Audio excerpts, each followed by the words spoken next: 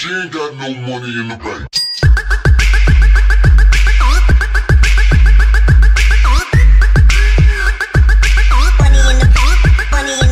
What is going on, guys? Jack5 Gamer here, and I'm here with the first video of the day, and it is 6 players we're going to be looking at who are getting potential upgrades in Ultimate Team coming in either this week or next week. So the first list here we've got is Jordan EBay of Liverpool. Obviously he was on loan at Derby County and he can see himself get a +2 upgrade from recent form and starting for Liverpool, and I hope he does. He's the future of England. He's looked quite solid in the games he has played.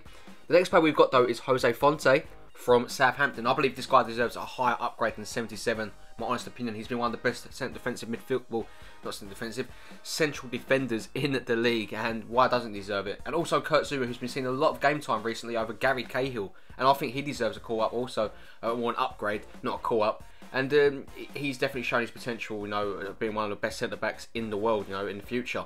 On to the next page, we do have West Ham's very own Alex Song. We can see him get a +1 upgrade to an 80% defensive midfielder, and I think he deserves a higher rating than that. I honestly do think he deserves maybe an 82 rated card.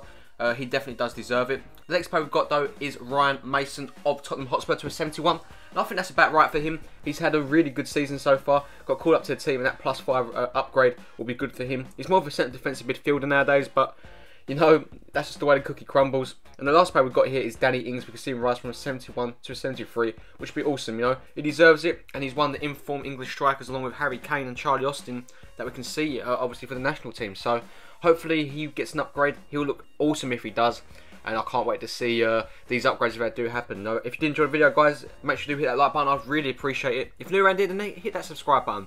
That would really help me out, and always try to get daily content out for you guys. As always, hope you have a really nice day, and I'll catch you guys in the next video. Peace.